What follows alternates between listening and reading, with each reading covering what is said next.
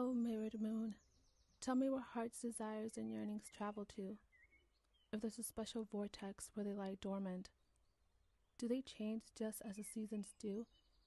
Are they touched by the hands of time?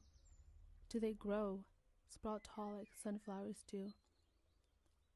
Don't whisper to me in the night that I'm afraid of change.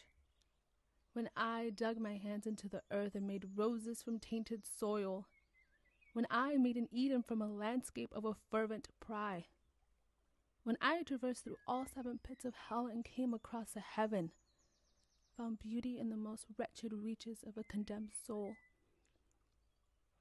I know that change is inevitable, that as one empire rises into riches and splendor, another nation is stricken by poverty and disaster.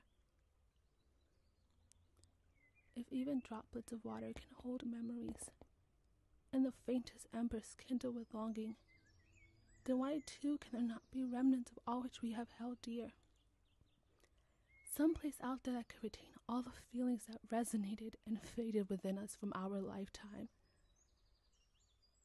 That's the kind of place I wish our treasured essence finds itself drifting off to.